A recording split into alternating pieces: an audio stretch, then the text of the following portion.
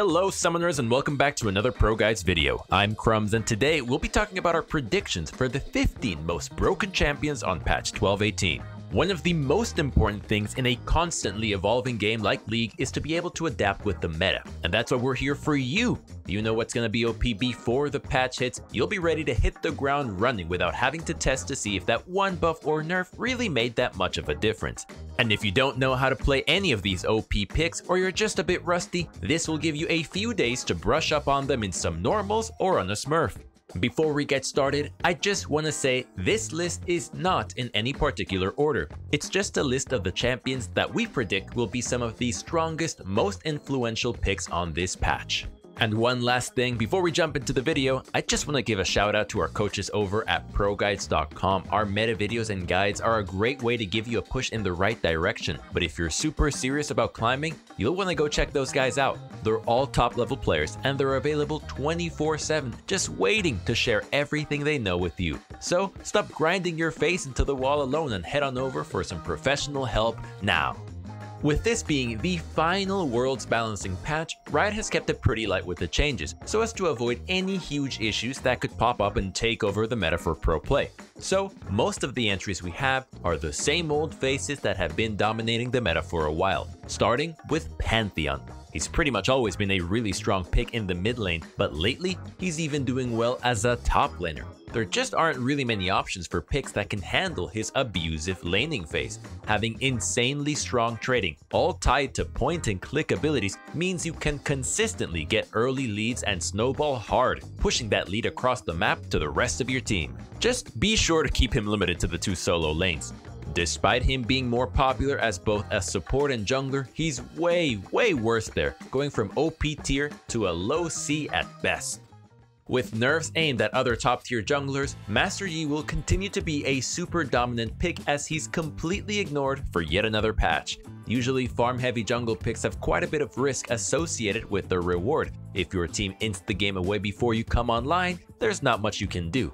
But Yi spikes so hard, so fast, that the risk is pretty minimal. It only takes a single item to be able to win most 1v1s and small skirmishes, and once you have 2, you have the damage to easily carry 5v5s. The only issue is he's pretty squishy, but with how fast you can chop down foes, it's not like they'll have much of a chance to do damage to you anyways. Once you have Death Stance and maybe one other defensive item, the game's as good as done.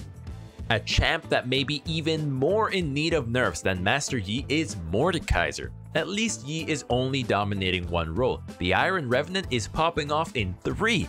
That's right, in both solo lanes and jungle, Mordekaiser is outperforming most champions. The combination of being as beefy as a tank and putting out bruiser levels of damage make him the best juggernaut in the game at the moment. Seeing as he's been this good for pretty much the entire season, I doubt Riot is gonna put out any direct nerfs to him anytime soon. And since it's that time of year around Worlds right now, we probably won't have any big meta shifts until the preseason, so you may want to start abusing him for that end of season climb right about now.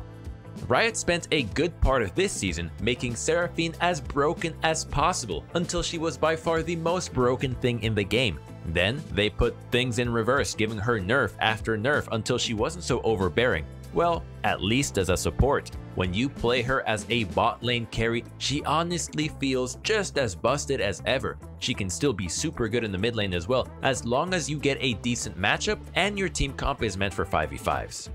The next champ we have for you is Amumu. In both the jungle and support roles, he's a champion that slots super well into any team comp. His crowd control can be useful both for engaging and peeling, and when you have a jungler's income on him, he's also a pretty scary damage threat, easily able to solo out carries that you manage to get onto. While Miss Fortune did get a hotfix last patch and is getting another nerf this patch, we think it's light enough that she should still be the best traditional marksman in the game. The crit build is just way too good right now, and losing 5 AD and 68 HP at level 18 really shouldn't change that. Heimerdinger makes the list yet again, with him still being a quad role threat. Yep, as long as you aren't jungling as Heimer, odds are you're gonna stomp your counterpart on the enemy team. Back on 12.12, Riot gave Heimer a pretty huge buff that pushed him up to the OP tier, and then just 2 patches later on 12.14, they hit sustain runes and items with some nerfs across the board. This was basically a second indirect buff to the little guy, since it made it even harder for his foes to deal with his oppressive laning. There's just no real viable picks that do that well into him at the moment. You can't outshove him, you can't outpoke him, and trying to all-in him in the middle of his turrets is suicide. And with how well he scales, waiting it out for late game isn't really the best option either. Fiddlesticks continues to be a really strong pick as both a jungler and support. As we've gone over on this channel plenty of times in the past, Fiddle Jungle is probably one of the most elo inflating champions ever. It's literally just farm, farm, farm, then ult every time it's up and rinse and repeat.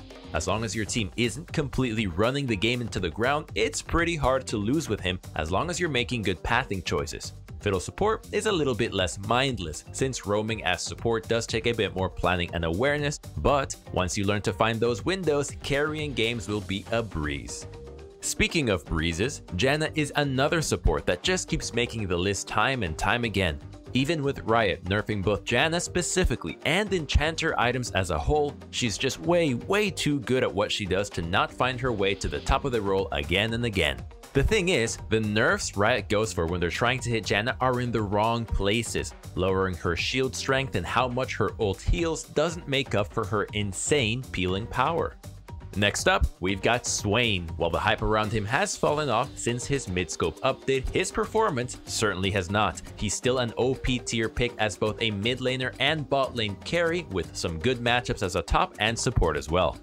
Another surprisingly underhyped champ is Nilah. Usually, people are constantly whining about new champions being so overloaded, overpowered, and badly in need of nerfs. But despite her strong landing, the crowd has been pretty silent when it comes to Nilah.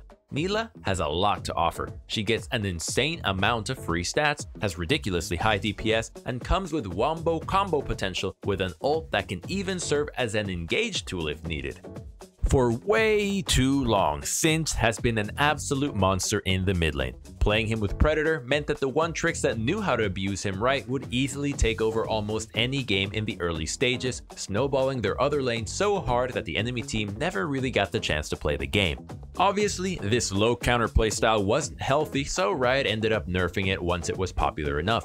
But since it caused Singed to fall off so hard that he was... Wait, actually he was still doing pretty well. Even so, Riot immediately gave him some compensation buffs that pushed him right back up to being super strong in both solo lanes. And now we're right back to where we were before. He wins basically all matchups and there isn't a reliable strategy to shut him down. Ignore him and he takes over the game. Chase him and you're wasting your time. Most people ban out the champions that are the most overpowered on the current patch, targeting the ones with the highest win rate. But I personally just ban the things I hate playing against. Champions like Singed, who we just talked about being anti-fun in general, or Yone, not because he's particularly broken, but I just hate laning against him with my champ pool. And that brings us to today's question of the day. What champion do you hate playing against the most? Again, not because it's broken, but because you find it anti-fun, annoying, or it just feels boring or low counterplay. Be sure to let us know your answers down in the comment section below. Now let's get back on topic, shall we? If you're looking for a super lane dominant support, look no further than Zyra. No matter the season, no matter the meta, she's a champion that's just so strong in the early game that you can pretty much 1v2 the lane while your AD carry farms.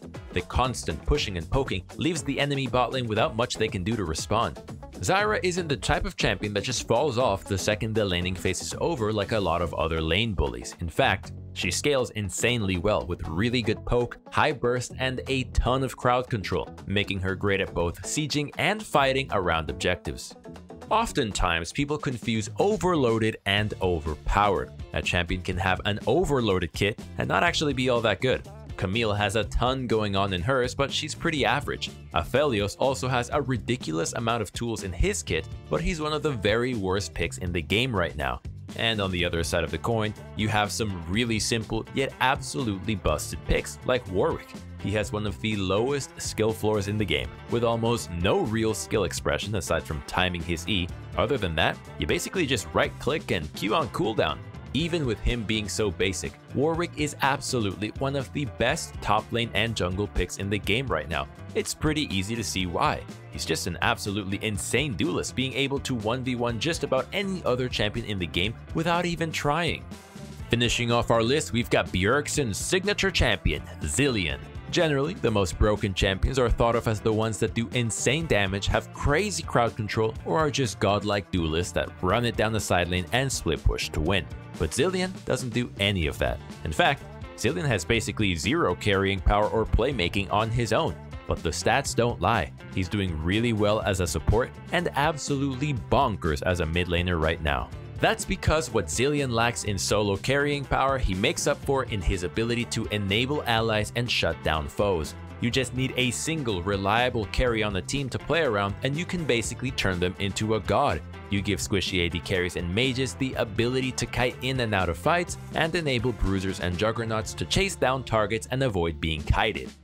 And that about wraps things up for our predictions on the 15 most broken champions on patch 12.18. Thank you so much for watching. I hope you enjoyed the video. If you did, be sure to subscribe so you never miss out on any of our future content like this. And remember to let us know the champion you hate playing against the most down in the comment section below. And one last thing, don't forget to check out our Discord in the description box below where you can discuss League further or just hang out and be a part of our community. I can't wait to see you guys back for the next video, but until then, good luck on the Rift and may the LP gods smile down upon you.